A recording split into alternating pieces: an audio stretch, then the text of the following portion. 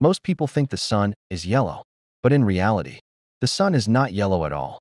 If you could see the sun from space, without Earth's atmosphere, its light would appear white. The sun emits all colors of visible light in nearly equal amounts. When these colors combine, they form pure white light. This is the sun's true color. So why does it look yellow from Earth? The reason is our atmosphere. As sunlight enters, the atmosphere scatters shorter wavelengths, like blue and violet. This scattering removes some of the cool tones from the sunlight we see. What remains is a warmer mix, which our eyes interpret as yellow.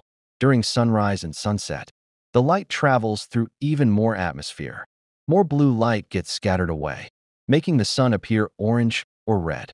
But above Earth's atmosphere, astronauts see a white star, not a yellow one.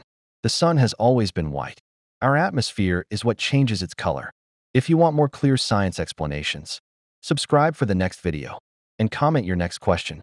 I'll make a video on it.